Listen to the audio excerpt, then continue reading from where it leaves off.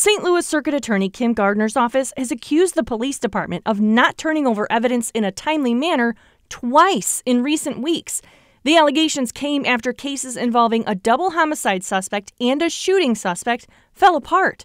Chief Tracy defended his department Friday against those allegations. And I can tell you, when requested for the information, it has been handed over in a timely manner to get a case ready. Chief Tracy also talked about how he's added another officer to the body-worn camera division to try to make sure video can get to prosecutors as soon as possible. And he says crime is down in the city in some categories. It's early, but we're down about 16% in homicides from where we were last year. And we're down in overall crime on the Part 1 crimes, about 9%. The only thing that's really hurting us and the only crime that we're up is auto thefts. The chief also talked about how he's attended more than 75 community meetings and helped negotiate a union contract for officers that included raises. Still, he says there's a lot more work to be done. Everybody wants to see the city do better, and there's a lot of people rooting for us. We're going to get there.